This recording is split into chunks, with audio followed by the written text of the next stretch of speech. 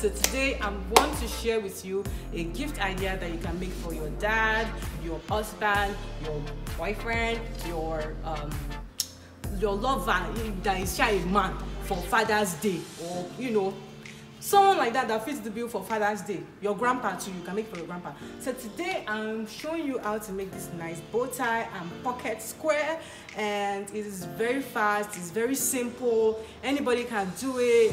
Like if you have a sewing machine, if you have a glue gun, you can just glue it together or something. Like everywhere I stitch, you can glue instead of stitching.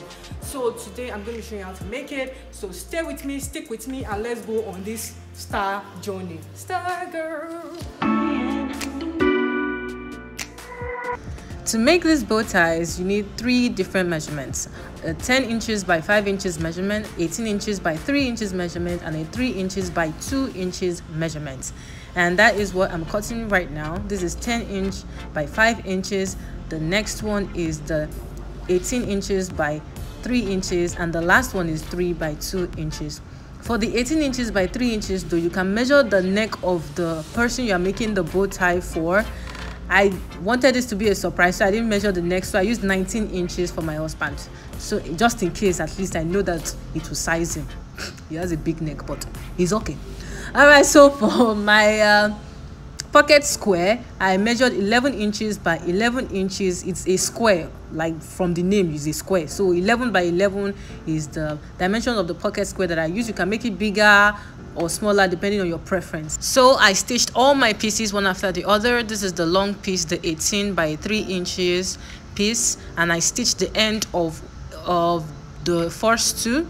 Just these 2 were the ones I stitched the ends of: the small piece, the tiniest piece, and the long piece. The 10 inches by 5 inches piece, the first one, I did not stitch the end of that because it's big and it's easy for me to turn it inside out if I want. So I've turned it inside out, the long one and the tiny one. So for this last one, I'm just going to turn it out inside out easily. It does not need me to stitch one end to turn it out. Okay, so then after that, I'm just going to iron it out and then stitch one side of it. So this is how I want it to look like at the end of the day. I want it folded in like that. So I'm going to iron this out now, and then I'm going to stitch one end of it. And please make sure that you don't stitch the wrong side together. Stitch the side with the lines together, not the sides without the line. Like where the line is, that's where you should stitch, and not this side, not this side. Yeah, exactly, this other side is where you stitch together. And now I've stitched it, and then I saw that the ends were fraying, so I used a zigzag stitch as well to stop the fraying, so this my beautiful bow tie does not dismantle on my husband's big neck. So that is what I did to make sure it doesn't fray out. All right, so you see I'm going to pinch the upper part and the lower part to the middle, just like that. You can use a rope to tie it down so it doesn't scatter.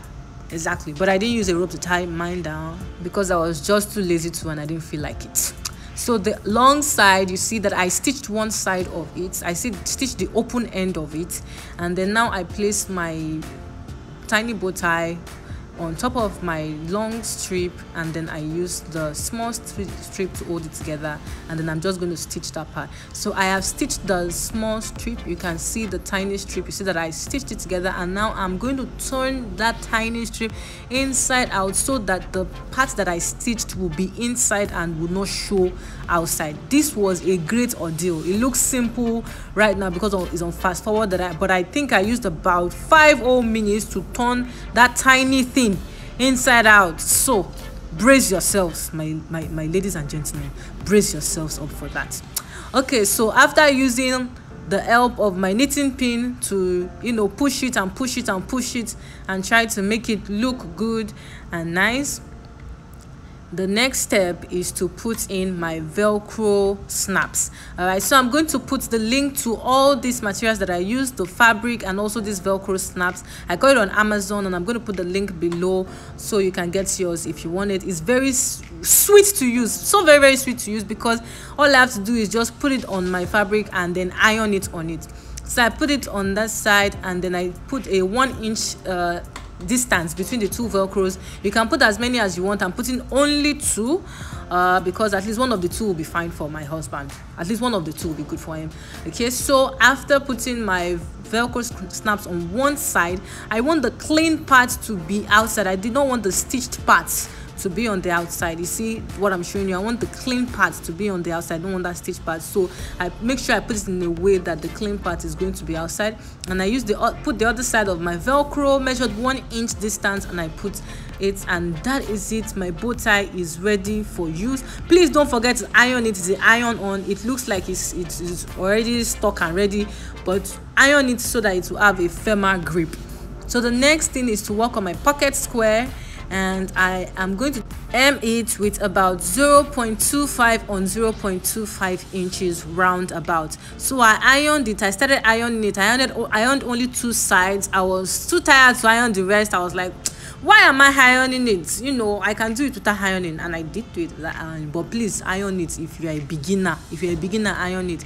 Okay, so you see I stitched all the way down to one side. After stitching that, I folded it in, and then I'm stitching it all the way down.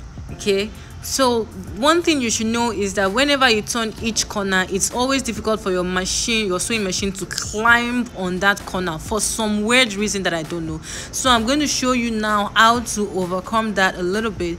So while I'm stitching, there's a thread at the back that I pull on while I'm stitching it. That way the contour, whatever it is that is there, it easily slides off my sewing machine, so I can continue sewing. So you repeat that for all the 4 sides, and you see it is ready. The pocket square is ready. It looks nice. You can use it as a gift for this Father's Day or next Father's Day, or whichever Father's Day you want to use it as a gift for.